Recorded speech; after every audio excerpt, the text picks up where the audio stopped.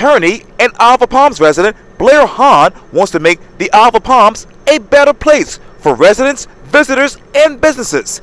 That's one of the reasons why he's running for the Isle of Palms City Council.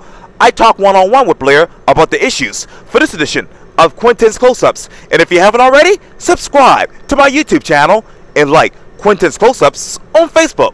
Blair Hahn, welcome to the award-winning Quintin's Close-Ups. Thank you, Quintin. Happy to be here. Good morning. Oh, you're welcome. Yes, sir. I know, obviously, you're a lawyer here in Charleston, and you're also a resident of the Isle of Palms. In fact, you are running for the Isle of Palms City Council, and obviously that race is coming up as far as elections on Tuesday. You said this quote, "I truly believe that I will be able to make a difference as a member of City Council and make the Isle of Palms a better place for all residents and businesses of the island." What difference have you made on the island thus far? Well, thank you. Good question. I see you've read my website. I've been working with City Council in the background for the last year and a half or so, talking about legal issues. And I believe I've made a difference to date on a number of issues, but in the background. This is my first time as a politician.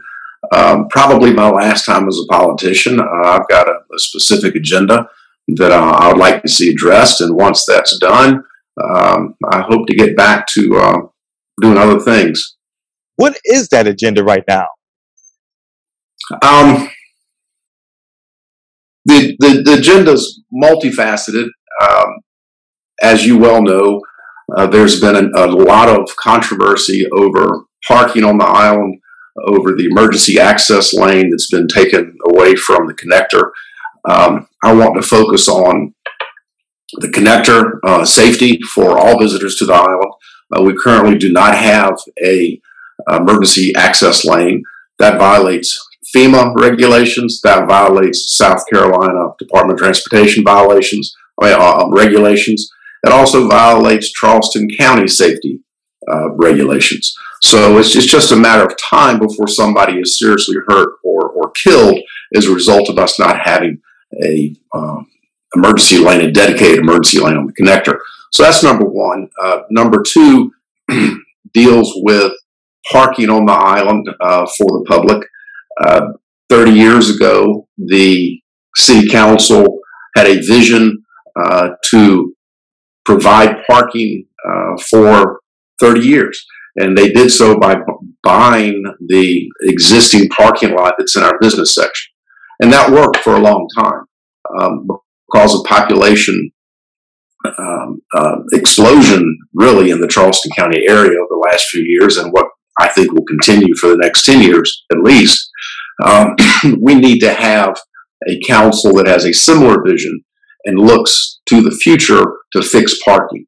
And I think that that's something that we can do. And then finally, there's the what I call S40. That was what the bill was, and that bill is on its face unconstitutional. It was nothing but a vote pandering bill, and it needs to be reversed. It is not treating anybody fairly in the four communities that it is targeted. And under the Constitution, there's an equal protection right. And if you're going to take away the rights of individuals, you have to do it statewide. You can't just pick four different communities. And obviously, I was on the Isle of Palms just last week, Thursday, and I walked from obviously Rifle Range Road over to the island and back. But let me ask you, what regulations would be ideal for the connector right now? Well, we know how to fix the connector. We know how to provide a access lane for pedestrians and for bicycles. You just have to look at the Cooper River Bridge. It's not hard. And what DOT has done is just nonsense, quite frankly. The north side of the connector's bike lane dumps into an acceleration lane. I mean it's just craziness. The sides of the connector are not high enough to meet current regulation. The sides of the connector hit me right at hip level. So if I were to fall into the side of the connector, I would flip over and drop into the marsh because those are not high enough and they don't meet safety regulations. It's not a difficult thing to put a a pedestrian bicycle lane on one side of the connector. I would suggest to be on the south side of the connector. And then you'd still have more than enough room for 2 lanes of traffic and an emergency lane. Yes, sir. And sorry about the wind out here. It's a little windy out here. But I'm going to talk more about that and obviously home rule in just a second. But you also said this too. I'm not accepting any donations from my city council campaign, nor am I a part of any, quote, group or slate of candidates. I'm fortunate to have been endorsed by multiple groups as well as private individuals on our island. Current members of city council, free separate community groups, and multiple private citizens support my candidacy and my independence to seek creative answers to the issues that will face our island. What creative answers have you found thus far? Well, the current council has done the best that they can do with what they have. And they have lived through a storm that includes a pandemic that we haven't seen in 100 years in the United States. But as a result of that, they have been reactive instead of being proactive in addressing the problems. Now that we're past a lot of that, it is time to sit back and to look at the issues in a creative way, to understand the needs of the island residents and craft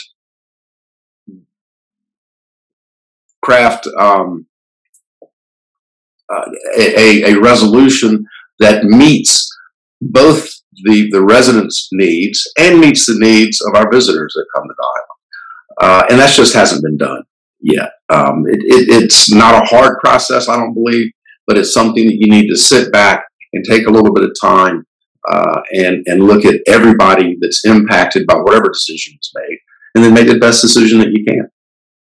What are the residents' needs there, and what are the visitors' needs? Well, residents' needs are multifaceted. We're a residential community.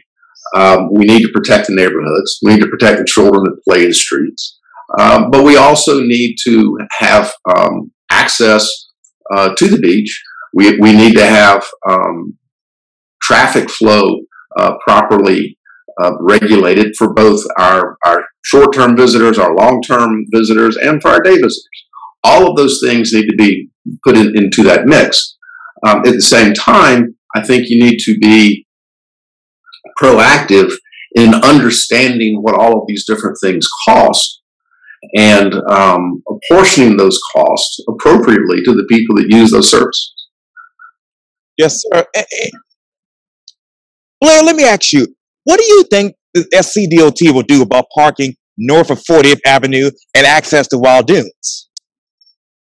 Well, they don't have any access to Wild Dunes, SCDOT. They have very limited rights. Their mandate statewide by statute is to maintain the free and safe flow of traffic on the roads. They do not have a mandate, nor do they have any right to control parking within their right-of-ways. The right-of-ways are designed to promote the free and safe flow of traffic, nothing else.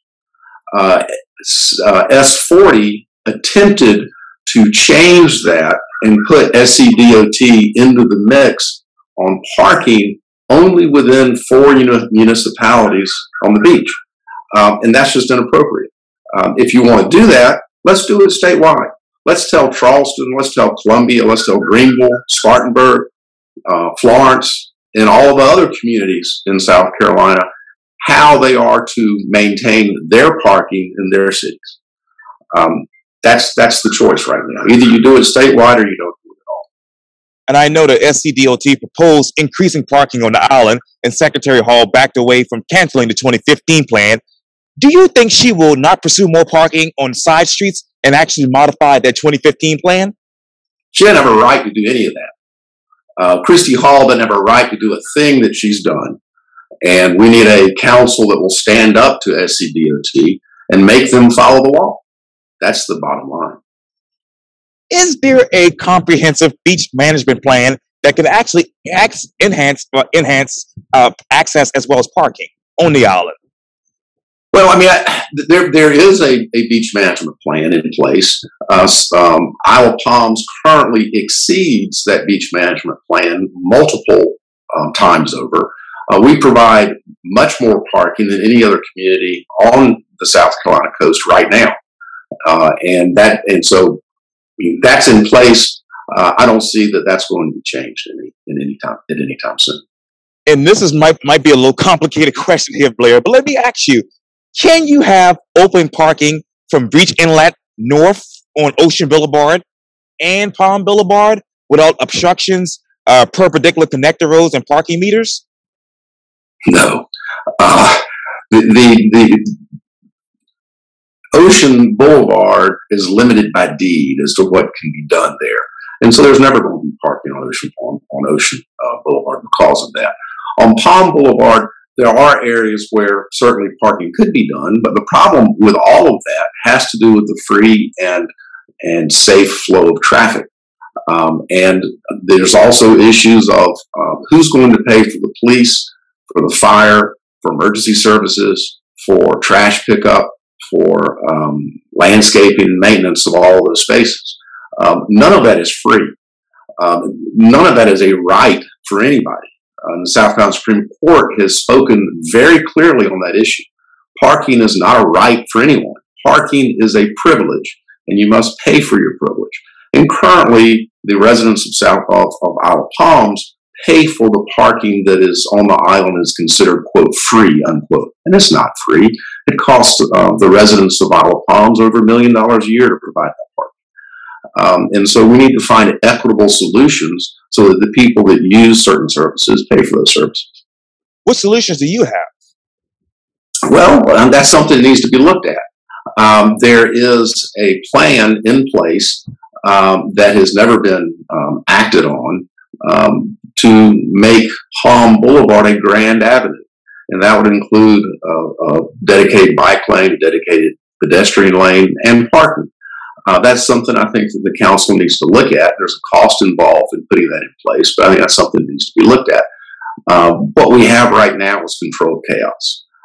There's no place for bicycles on Palm Boulevard. There's no place for pedestrians.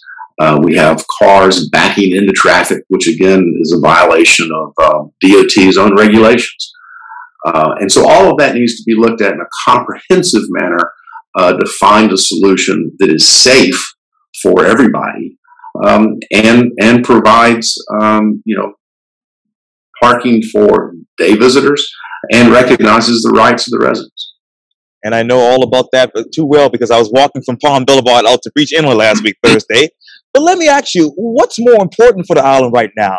Building new homes and commercial space, or rehabbing, expanding, and better utilizing storefronts and existing homes? Well, the island is basically built out right now. There's very, very little vacant land anywhere on the island.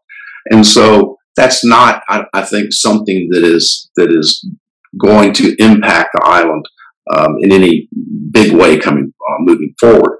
It's going to be rehab of older buildings. It's going to be changing potentially the use of some buildings. And that's a natural progression. And that progression, I think, will take place over the next few years as a result of property values increasing and as a result of the population explosion. I expect, based upon a study that the National Realtor Association released this summer, that the Charleston metro area will double in size from 1 million to 2 million people within the next 10 years. And that's going to do nothing but exacerbate the issues that are on the island. And so we need to see that is coming and react accordingly. Where on the island do you identify and also develop those unique characteristics in absentee, obviously, when it comes to residential, commercial, and mixed use? Ask me that question again, Quintin. I don't think I'm following. Yes, sir. I'm sorry, but the wind might be a little delayed here with this. But where on the island do you identify and also develop those unique characteristics when it comes to residential, commercial, and mixed use? Well, most of that has already been set aside. We have a business district, and we have the county park. That area will always be a business district, and I think that that will redevelop as we're already starting to see some redevelopment in that area. And I think that's a vital part of the island. We have two other smaller shopping centers also on the island, and that area will continue to thrive. The rest of the island is residential for the most part. We have a marina. There's a lease at the marina that unfortunately doesn't end until 2045. And that's probably not a very good deal for the island right now, but that lease is in place, and the island will recognize that lease and abide by the terms of the lease. And then you get into Wild Dunes, and Wild Dunes is its own separate entity, and they're going to do what Wild Dunes wants to do. And I think they're very good neighbors and have done a good job developing that end of the island. Can you identify any housing trends in your community, such as increase in absentee landlords, mortgage foreclosures, decreasing home values, and even increasing housing prices? Excuse me. Housing prices are increasing very quickly on the island. The reason for that is that we are one of the few communities on the East Coast where people can live in a beach community, have a 30-minute drive to International Airport, and have a 30-minute drive, and you're in the middle of a very vibrant downtown Charleston area. You have to get into South Florida before you have the same types of things available this close to the ocean that we have here. As a result of that, we've got a lot of people coming here, we've got a lot of people looking to buy property here, and that's obviously going to push prices up. So that's happening, that's going to happen. There is an issue on the island with absentee owners that are renting their property and renting their property on, through Airbnbs and those types of services. And there's nothing wrong with that. The problem that results from an absentee owner doing that and not using a local property manager is you have nobody on the island if something goes wrong. And so I think it's something that the council needs to look at going forward, is potentially requiring that a local property owner be connected to any short-term rentals on the property, so that we have the ability to address issues as they arise on any short-term rental. How many short-term rentals are there on the Isle of Palms? Huge numbers of short-term rentals. The Isle of Palms is one of the few communities left in the Charleston metro area that has vacation rentals and short-term rentals. How many short-term rentals how many resident occupied homes are available actually? I don't have those numbers. I don't want to speculate. I just don't have those numbers, Quintin.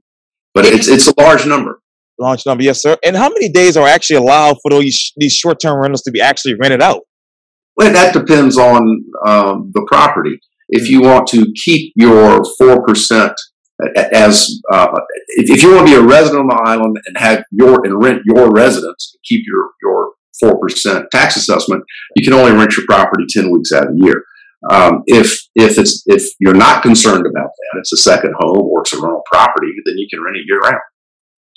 And what is the maximum sales price for resident occupied homes?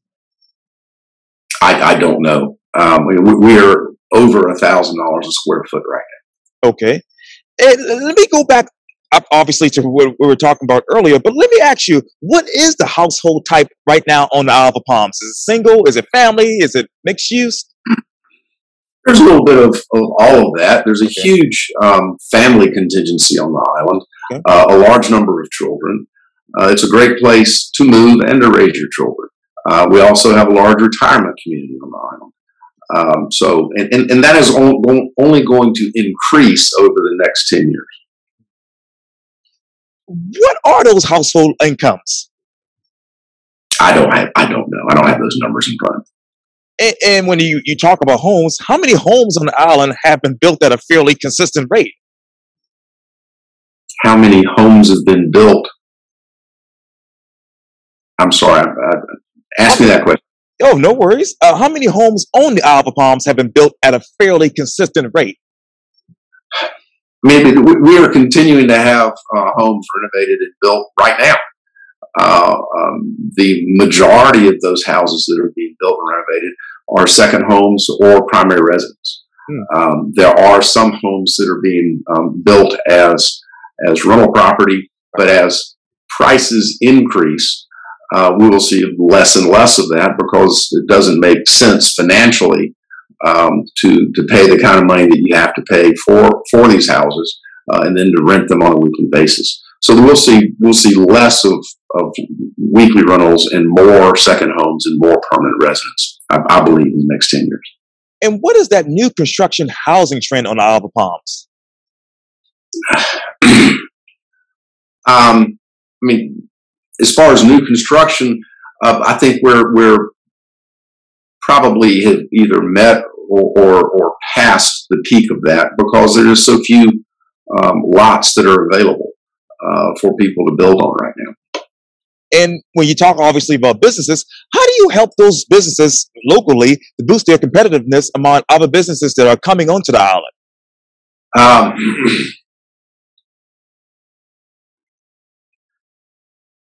Most of the businesses, not all of them, but most of the businesses on the island enjoy a very strong following right now. Yes. I know the restaurants on the island are almost all full every night. And one of the reasons for that is there's a limited amount of commercial space on the island. And so there will always be a high demand for those types of businesses on the island. They're all doing very well that I speak to. I'm sure that there's going to be, a business somewhere on the island that's not doing well, and we'd have to look at that individually. But most the business community as a whole is very vibrant on the island and doing quite well. Would you be in favor of creating a business preservation alliance?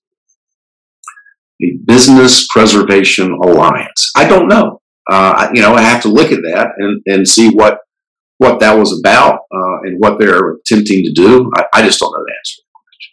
Oh, no worries. Now, let me get back to as you mentioned, the Isle of Palms Connect and obviously the safety issues there.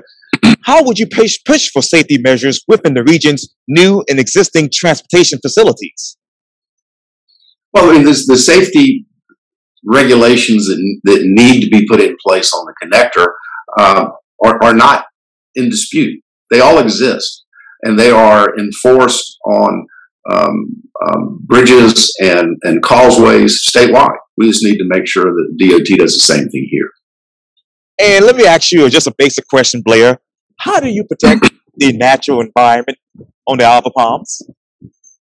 The island has done a very good job, I think, in the last few years in doing that. Excuse me, it's something that's an ongoing process.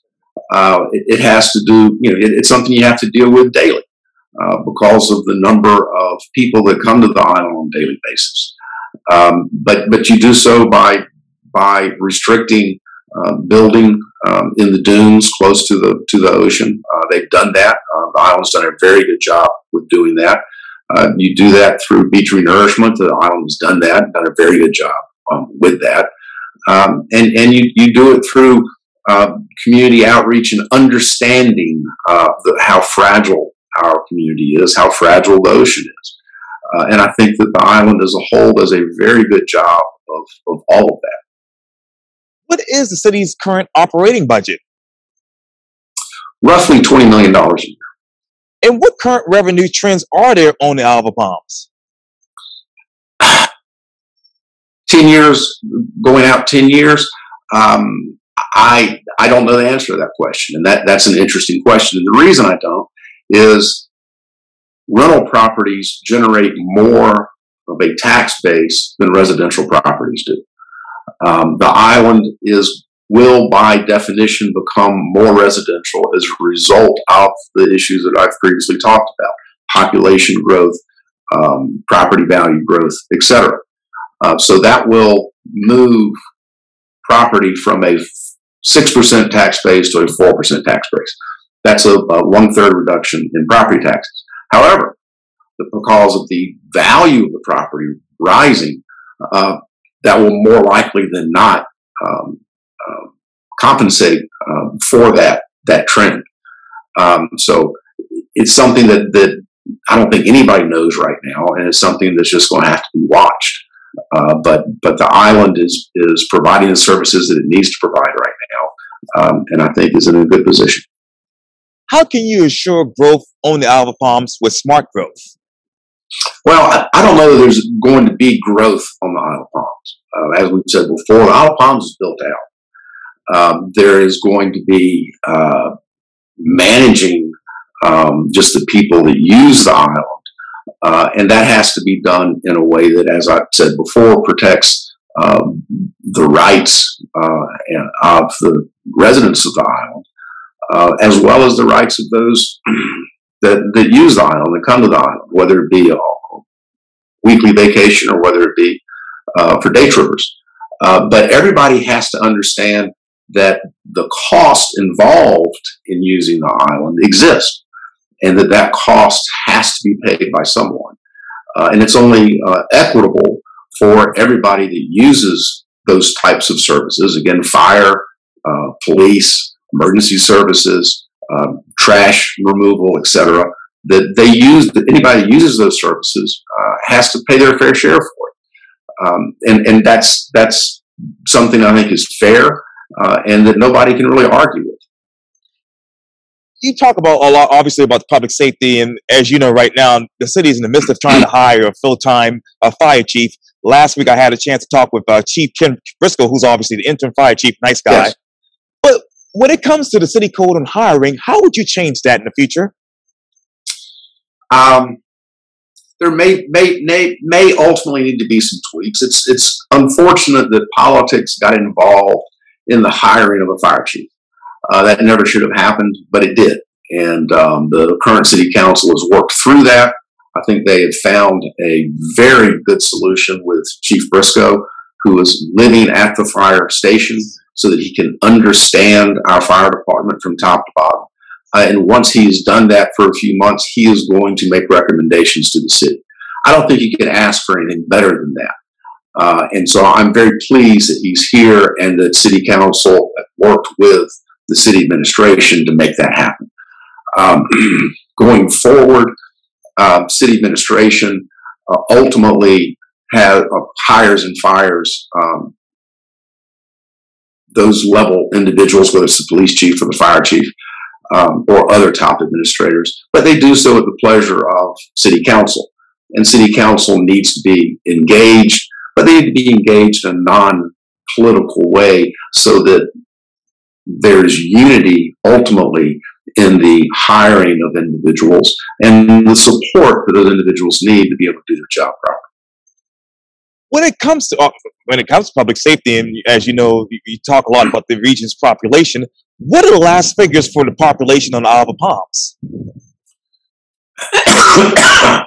Isle of Palms has permanent residents of about 4,500 individuals, and that population grows upwards of 30 to 35,000 people on a busy day in the summer. Yes, indeed. And what will be that population projection in the next 5 years? I don't know that there's much that you can do with the 30 to 35,000 population or figure as far as individuals that are on the island on any given day on a busy summer day. The island's only so big, right? And I believe it's maxed out at that.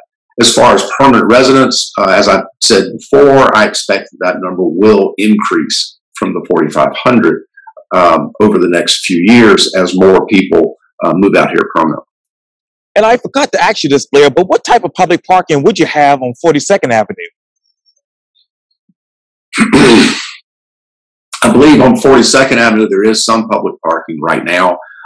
As far as how to change that public parking, I don't have I'm not prepared to address that on 42nd Avenue right now. It is an emergency access, and it needs to stay clear for emergency access. There is parking there for golf carts, and there's some limited parking there for cars. Now, if you're elected to Isle of Palms City Council, what will you do on day one?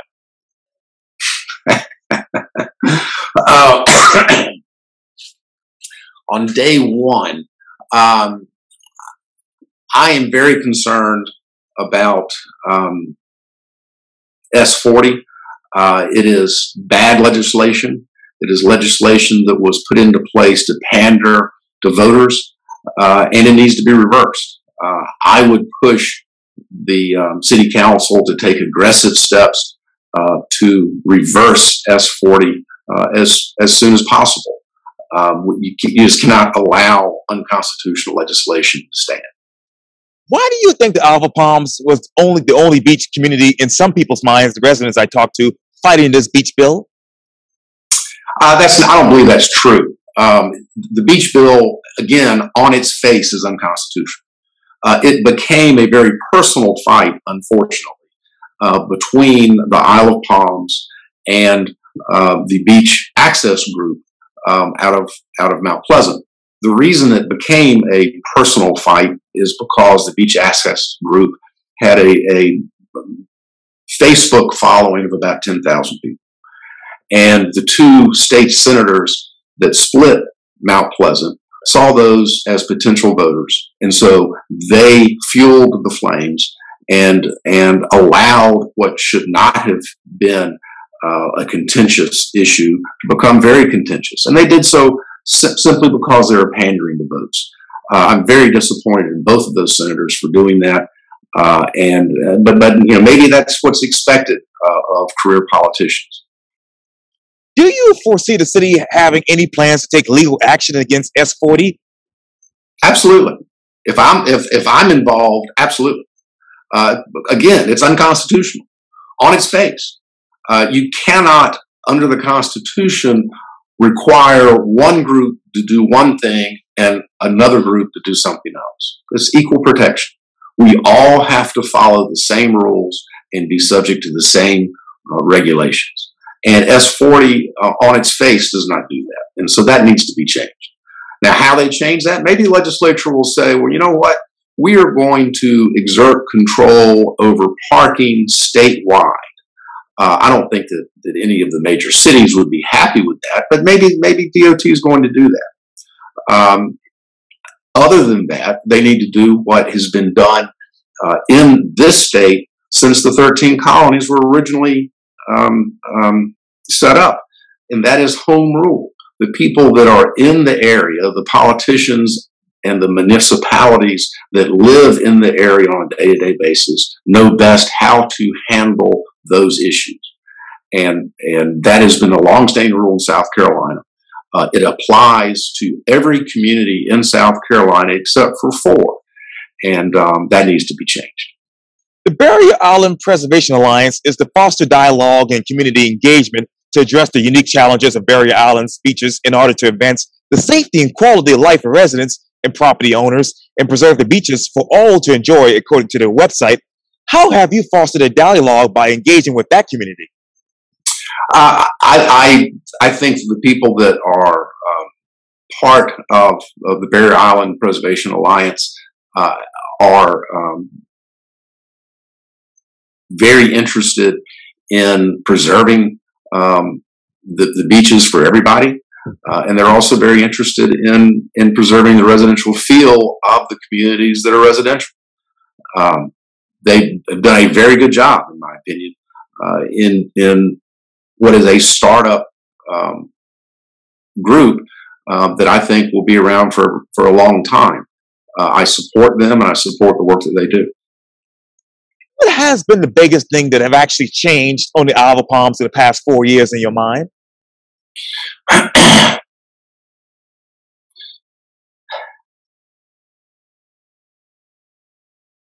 The biggest change that I've seen in the last 4 years has been the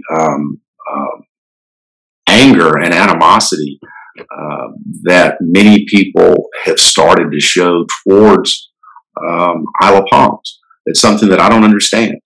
Our current mayor, Jimmy Carroll, has been told by both the Isle of Palms police chief and the Mount Pleasant police chief that he has had credible death threats over parking places and that he should therefore carry a gun with him at all times.